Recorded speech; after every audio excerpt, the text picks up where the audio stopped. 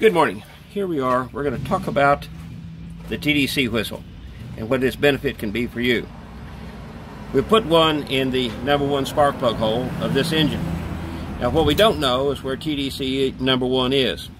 Now you can bring it up to the TDC on the harmonic balancer or the crank pulley or whatever, but the problem is you and I both know that could be 180 out. What this tells you is when you're at the top of #1 cylinder. Watch this. Now I'll turn the engine with a wrench and you're nothing.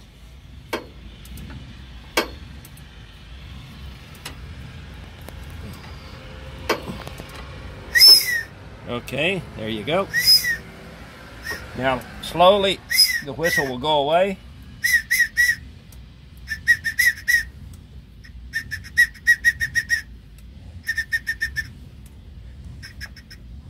And there you are at TDC #1. It's just that easy.